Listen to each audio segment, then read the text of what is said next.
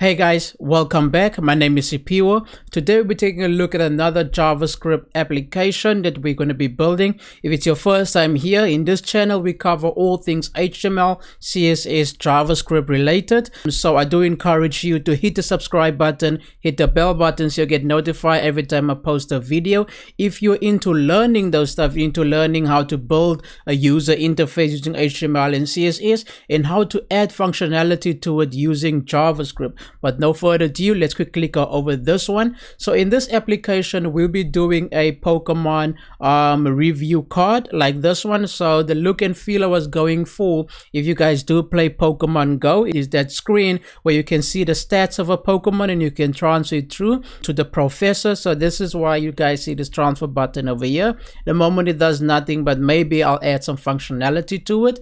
But what I'm gonna do is I'm gonna split this tutorial up into 3 videos. What I've noticed is with my previous videos is that I have the HTML, CSS, but I mostly do the JavaScript in my videos, and I just give you guys a link to download the project from. But what I'm going to do with this one, I'm going to split it up into 3 videos.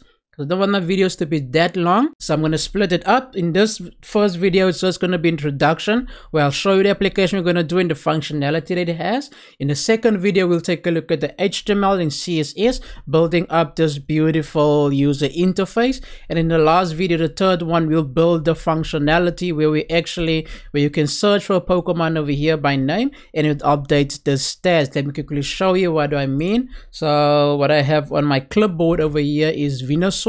If I put in Venusaur over there and I click on the search button, you guys see that it updates the image. It shows me the Venusaur Pokemon, the title, its HP, its experience points, what type it is, its weight, his height, and also I just get a random feedback of the Stardust that I currently have and Venusaur candy that I have in order to increase its HP, increase its power, if you guys do play Pokemon Go. And we added this little catch over here. If you enter Pokemon's name that doesn't exist, then it will show you a little error over here that says weird, or how weird, we don't have that Pokemon in our database. So I'm excited for this one, guys.